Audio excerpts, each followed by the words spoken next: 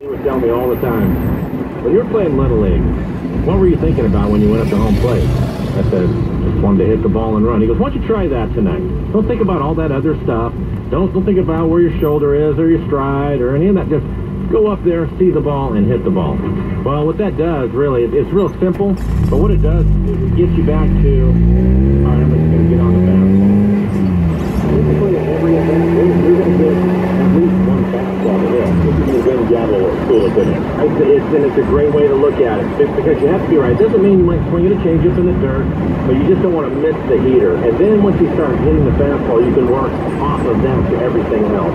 And at this level, it gets really difficult because the pitchers are so good. You're talking about the best in the world. These guys, every night, they're out there. And they see the video and they understand where you're at. And then, so they're trying to do the same thing, kind of keep you in between. So you fight yourself, and sometimes it lasts a couple of days, sometimes it lasts half a season. It's back and forth. You just can't get locked in and stay there. So, you know, to me, I think there's a lot of different things to it, but the easiest way is to eventually get to a point where you're right on something, and typically it's the fastball. So Scott mentioned some of those things. He mentioned this idea of guessing and guessing wrong. It got me thinking, are you always guessing what that pitch is going to be like? No, not always, but I think that you're basically, look, it's an educated guess. If you do your homework and you study and you're watching these pitchers and you know what their tendencies are and you know what counts are and where the game is at, you're basically looking for a certain pitch, or you're looking at a certain area. For me, I was always on the pitch. The areas didn't help me so much. So in other words, let's say I get into a 2-0 count and I look and this guy is throwing a fastball 89% of the time. Well, I mean, I'm going to swing like I'm getting a heater. If he throws me a changeup, I'll be 2-1. Yeah. But if he throws me the fastball, whether it's in or out, I feel like I can handle it, and I'm going to hit it hard somewhere to give myself my best chance. Sometimes, like tonight, he has targets going. His changeup is his best pitch. I might take a nap.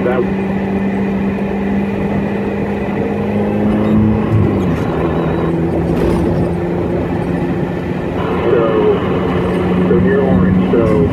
But, you know, I just wanted, I was listening to you on my way back home from work and talking about Roger Stone. And I watched that show. And, you know, full disclosure, I do lean left socially. But I like the show. I think it's a great way to kind of get both sides of the story. I think from, you know, telling the conservative arguments for other things. And, but I agree. The reason I wanted to call, though, is just I think there's guys like that on the right, and there's definitely probably worse people on the left. It makes it very difficult for people that are moderate to kind of choose one way or another. We feel like it's kind of screwed if you do, screwed if you don't. It's just really hard to find middle ground in politicians.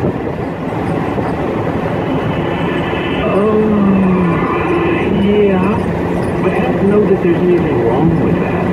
I don't know. I actually think that's very healthy.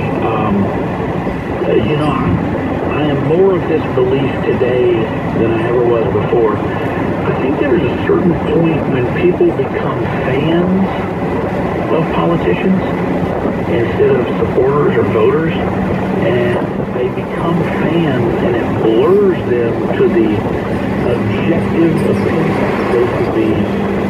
they should be developing. And it's particularly disturbing, and I've seen this with Trump, and I've seen it with Obama, and it's equally unhealthy for both of them. It's equally unhealthy for the country, and that is when people get themselves so invested